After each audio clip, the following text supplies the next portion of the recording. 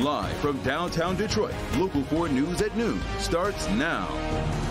Well, it's May 1st on the calendar, but it sure doesn't feel or look like it. We are looking at snowflakes and heavy rain to start off the first day of May. Let's hope this is short-lived. And remind you, it could always be worse. This is northern Michigan, up in the Upper Peninsula, Marquette, where they could get as much as 18 inches of snow today. It's already coming down there. So as I said, it could be worse. We start with our forward weather forecast with Ashley Verisi standing by to show us what's happening a little bit further south, thankfully. Yeah, it's painful to see those images. You know, the Yoopers, they can have it.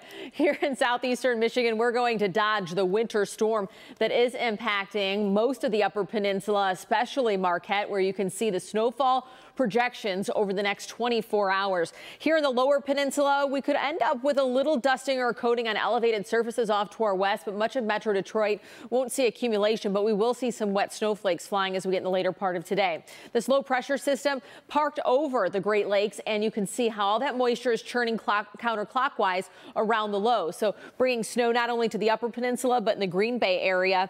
That will continue to drape lower Michigan as we get into the later afternoon and evening hours. So a look at ExactTrack 40 has that snow well to our northwest, but we are kind of dancing all around the moisture. 47 in Detroit, 47 in Ann Arbor, 46 in Port Huron, 42 in Adrian. It's just a cloudy and damp look out there. So today's high will be right around 47 degrees, but those showers and some snowflakes will be mixing in for the later part of your afternoon and evening. We're going to time that out for you coming up in just a second. But of course, you can take the Forewarned Weather app with you on the go and track radar as that precipitation is changing this afternoon. All right, thank you, Ashley. Breaking news from General Motors this noon. The automaker announcing it has cut several hundred contractor jobs. GM says that the cuts are happening at several locations, including the Warren Tech Center. GM is trying to save $2 billion by the end of next year. The automaker offered voluntary buyouts earlier this year, saying it was able to save about $1 billion from that.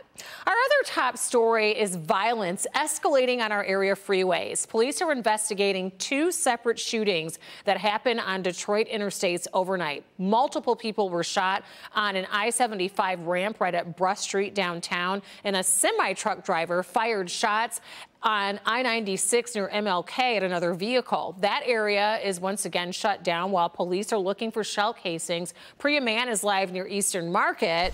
Priya, where do things stand on both of these investigations?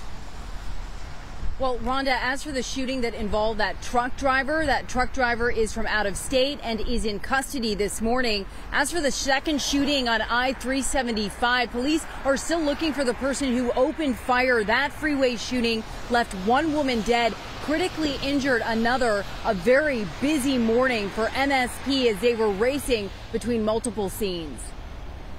A chaotic morning for MSP, investigating two separate freeway shootings with multiple victims. The first shooting happened just before midnight in the eastbound lanes of I-96 by MLK.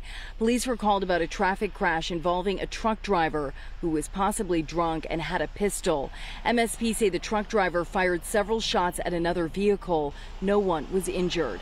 The semi eventually became disabled and stopped, and police say that's when the truck driver took off. Investigators closed the eastbound lanes of I-96 as police searched for shell casings. The K-9 unit assisted and the pistol was found close to the scene. Police say the shooter came back. A 37-year-old truck driver from Georgia is now in custody. As that investigation got underway, around 12:30 Monday morning, a second freeway shooting left one person dead and another critically injured. Police say 4 people left the Annex nightclub near Comerica Park early Monday morning.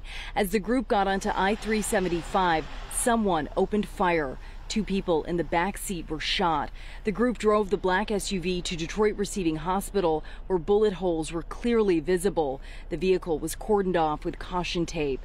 That freeway shooting left one woman dead and another person critically injured. So 2 separate freeway shootings in one case, leaving a woman dead. If you happen to be here on I-375 or on eastbound 96 near Warren between midnight and 1 a.m. and happen to see anything suspicious on the freeways, anything suspicious, you're asked to call MSP. Reporting live from Eastern Market, I'm Priya Mann, Local 4. All right, Priya, thank you. Also right now, police are searching for the person who vandalized a Jewish community center in Royal Oak. The vandals spray painted a swastika and letters that seem to represent a neo-Nazi group in Ukraine. It happened late last week at the Woodward Avenue Shul, not far from the Detroit Zoo. Royal Oak police and federal investigators are looking into who did it and are also asking for anyone with information to please reach out. A short time ago, the Jewish Community Relations Council is reacting to this, saying, quote, the recent acts of blatant anti-Semitism throughout Metro Detroit are not only disturbing and disheartening, it is completely unacceptable. Another U.S. bank has gone under. Federal regulators announcing this morning that the First Republic Bank has been seized. It is the third major bank to fail this year and the largest lender to collapse since the 2008 financial crisis. First Republic stock fell more than 75% in the past month because so many customers opted to move their money to larger banks following the collapse of the Silicon Valley Bank and Signature Bank. That led to today's action by the FDIC. JP Morgan Chase is buying most of the failed bank locations. The 84 branches will reopen as Chase banks.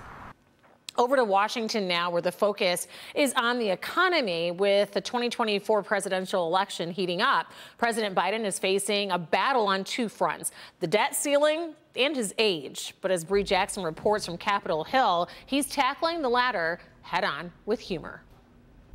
The annual White House Correspondents' Dinner is meant to celebrate America's free press.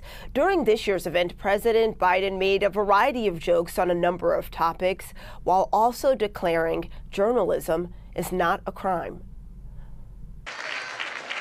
A night of laughs as President Biden took the stage at the White House Correspondents' Dinner Saturday, cracking jokes about the media, his political opponents, and himself. I believe in the First Amendment. Not just because my good friend Jimmy Madison wrote it. The president using the spotlight to also stress the importance of protecting freedom of speech and Americans wrongfully detained in other countries. Journalist Evan Gershkovich remains held in Russia accused of espionage. We're working every day to secure his release. Looking at opportunities and tools to bring him home. We keep the faith. This dinner comes as the 2024 presidential race ramps up. There's a growing list of Republican candidates eager to take over the White House. I'm unapologetically pro-life, and like many in the pro-life movement, I believe that abortion is a form of murder. And the American people trust Republicans more to handle the economy than the other side. President Biden officially launched his re-election campaign last week. His allies stress the 80-year-old is the best person for the job. So the numbers we're going to be talking about are the 12 million jobs created in the first 2 years that Biden's been president, the lowest unemployment in 50 years. Both sides making their pitch to voters. And during Saturday's event, President Biden also honored WNBA star Brittney Griner, who was also in attendance. It was this time last year that Griner was being wrongfully detained in Russia. Griner received a standing ovation from the crowd. In Washington, Bree Jackson, back to you. All right, Bree, thank you. Another phase of the I-275 construction project got underway this morning in Wayne County. Starting today, the northbound I-275 ramps to I-94 are closing. This closure is going to last until early July.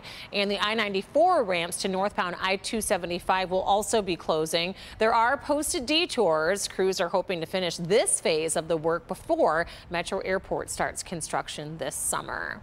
Better news at the gas pump, though. If you have to fill up today, gas prices are the lowest they've been in a month.